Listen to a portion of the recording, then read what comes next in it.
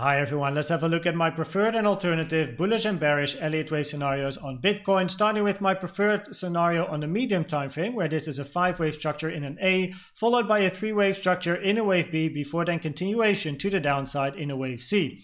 Now in this particular scenario, price reached the white target box that we have for a while already, which is between 27.6k and 27.2k, which is basically between the weekly and the triple bottom, which we have over here. So there's definitely liquidity below these lows for maybe another push to the downside and then a continuation to the upside, but I will talk about that in the low time frame and micro scenarios. As it stands now, price is bouncing on the 886 Fibonacci, taken from the low of this A to the high of this A, which as you can see acts as support. And we also have some bullish CVD divergences between the low over here and the higher low that price has created. So a higher low on price, but a lower low on the CVD, which is a bullish divergence. And the target of this bullish CVD divergence is this high at 30k.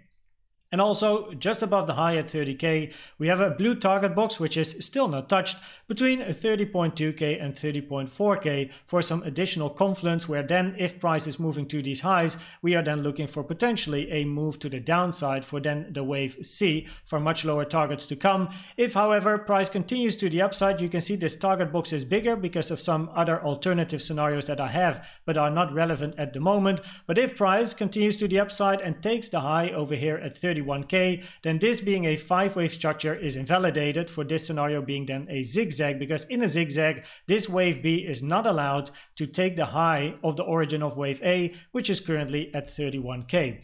Now this scenario plays very nicely in hand with this potential fake out of a triangle. So the first thing a trader learns most likely is trend lines and patterns. So if you pull a trend line at the top, one at the bottom, you create a triangle. Now if I look at the waves inside this triangle, I do not agree with this being a triangle from an Elliott Wave perspective, as the sub-degree waves over here are not matching the triangle rules. So what I'm actually looking for, which is also the scenario that you've just shown, is this being a fake out for then a continuation to the upside, or at least a move to the upside. Because what do we see over here, and what makes most people lose?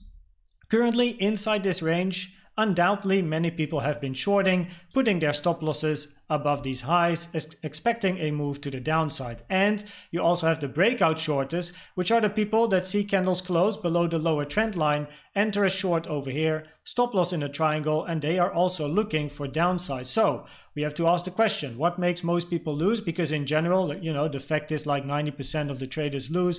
In this particular scenario, what I would like to see is a move to the upside. Stop out the triangle breakout traders, then continue to the upside to take the liquidity of this triple top, stopping all the shorts out that have been made in this range unless your stop loss is of course here, but there must be a lot of liquidity above this triple top for then a continuation to the downside. So you first stop out everyone that is shorting in this range for then a continuation to the downside. So that is something I'm looking for, and that is why this particular scenario is so interesting to me, and also therefore this is my preferred scenario.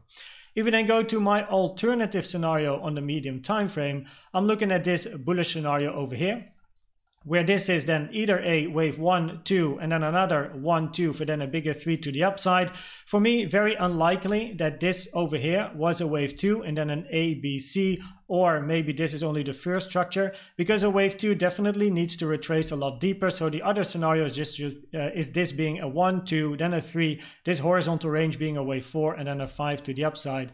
But the bullish scenario basically says that we are already finished with a wave 4 or a wave 2, because this is then the end of the correction, and this being an ABC expanding flat. Wave B did go very high, which is very uncommon actually, but it shouldn't be forgotten at least that a bullish scenario is always necessary. So this is the bullish one, ABC. This is then a wave 1, 3 wave in a wave 2, and then looking for more upside. It has to be said that the 886 retracement for a wave 2 is a rare target and not a common target, while the 886 for a wave B or a wave X is a normal target. It's completely normal and maybe even common. So that is something to take into account with this bullish scenario, which is definitely an alternative scenario and not a preferred scenario. This bullish scenario will be invalidated the moment the low over here is taken at 26.9k. If we then go to the 1 hour time frame and zoom in a little bit at what we have been looking for in the most recent videos, the first scenario is this being a zigzag, which is then an ABC. I mentioned in my previous video that the longer price is ranging, the less likely for me this scenario becomes, and therefore this scenario is now starting to feel like an alternative scenario, where this is a 5-wave structure in a wave A, 3 waves in a B, and then another 5-wave move in a wave C.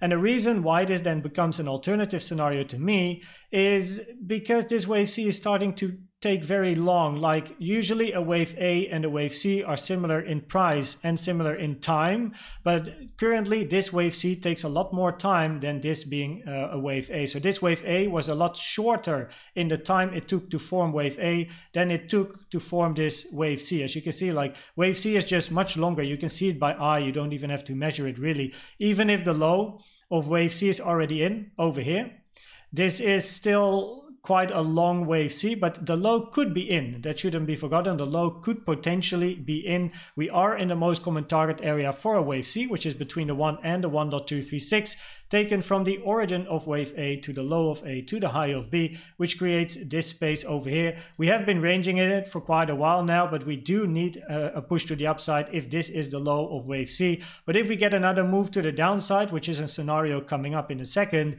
I'm thinking about this being a potential 1, 2, 3, 4, 5-wave structure, and that also means that this whole structure is changing, which is the scenario I like to show you now. So this might become an alternative because the scenario that I show you now is then this being an A wave followed by a B wave retracing to the 886 and then looking for a wave C to the downside, which is then a 5-wave structure. So a 1, 2, 3, 4 and then another wave 5 to come, taking maybe the liquidity of this triple bottom for then a continuation to the upside, right? Thinking about the medium time frame scenario that we have.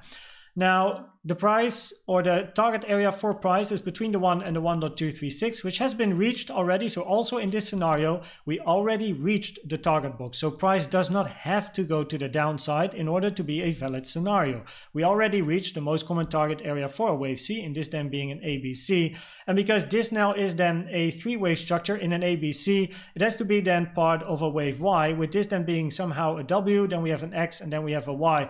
And as you can see, this W is very short in time. X is longer, much longer than wave W, and Y is even longer again. So it doesn't make it look very good, but in the end, what we are basically looking for is a bounce in and around this area over here with the scenarios that I'm showing. And if we then zoom into this particular impulse, then what you're seeing over here, let's actually go to the 30-minute, is a 5-wave structure in then a wave 1, 2, then we have a wave 3, 4, and then eventually a wave 5, where the high of this wave 4 could be interesting is then the daily naked point of control at 27.950 in confluence with the 0.382, which is pulled from the high of 2 to the low of 3.